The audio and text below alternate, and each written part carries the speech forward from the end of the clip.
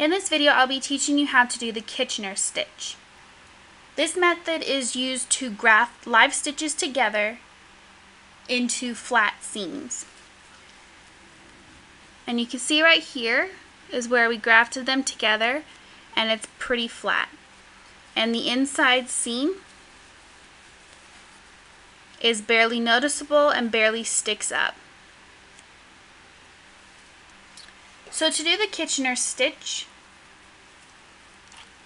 divide your stitches up evenly on 2 needles. Then you're going to have your long piece of tail, and you want relatively long because it uses a little bit to graft them together. And you want to thread your tapestry needle onto your yarn. And you want to hold your work with the right sides facing out towards you. So to start grafting your stitches, you're going to take your tapestry needle and go into your first stitch on your front needle as if you're purling. So just come through your stitch like a purl, and you're going to leave it on your needle.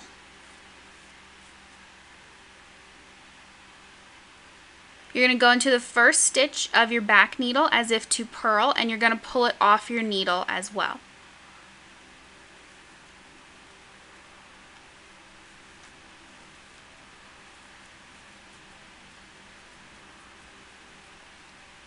Then step 3, you're going to go into the next stitch on your back needle as if to knit,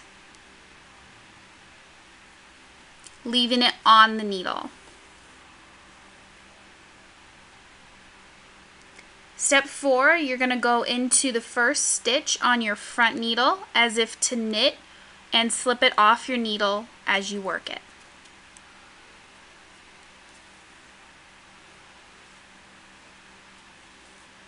For step 5, you're going to insert your needle through the first stitch of your front needle as if to purl, leaving it on the needle.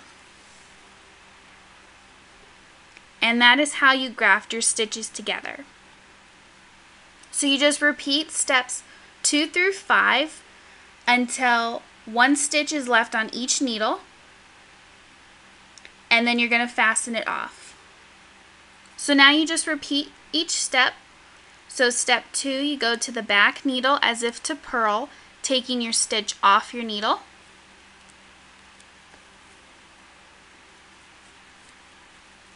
Then you go into the next stitch of your back needle as if to knit, leaving it on the stitch, leaving it on your needle. Then you go through your front loop on your front needle as if to knit while pulling it off.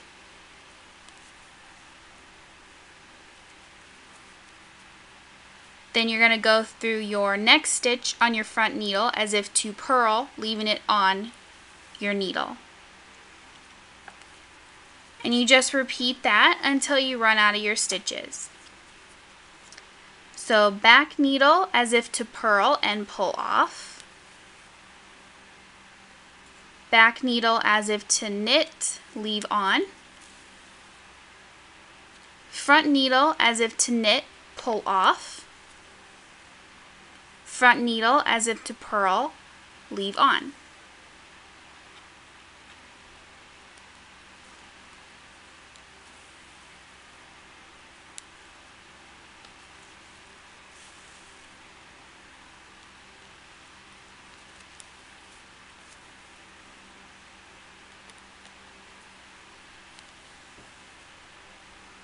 You can already see our seam starting, and it is super flat, and you won't feel it and you won't see it. And you can see how it seamlessly blends into stockinette stitch. I think this is perfect for seaming. So back needle, first stitch, purl and pull off.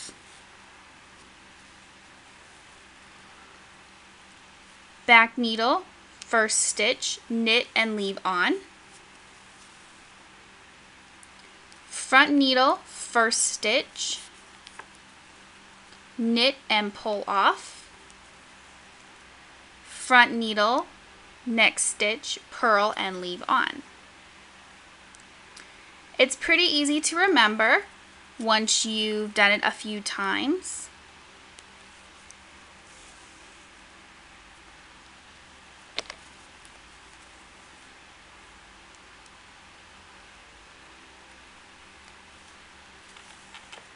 And you just keep going. So this is the seam when all finished.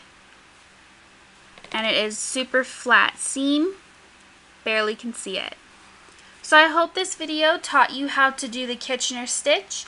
I've used it previously on a couple videos. I'll link them down below. If you like this, please give it a thumbs up. Thank you for watching, and I'll see you next time.